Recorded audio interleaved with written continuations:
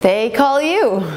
Yeah, I've been watching the show since season 1, so I've been an avid viewer of the show, and I was thrilled to get the phone call. I'm always the one yelling and cheering and crying on the other side watching the show, so it'll be really exciting and nice to be on the other side of the TV.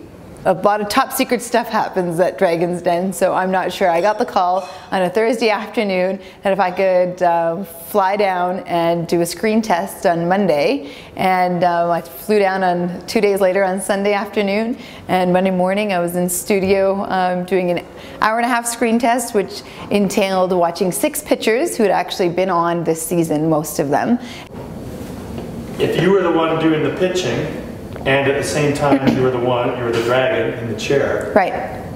Would you have bought into your own business? How would you have responded to yourself? Probably not.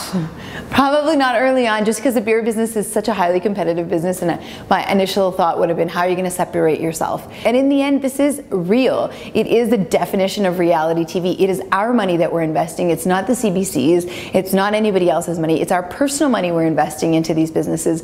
So it's absolutely real, and everything to do with it would be like I would be talking to somebody who came to pitch me sitting in my brewery, not only if it was on TV.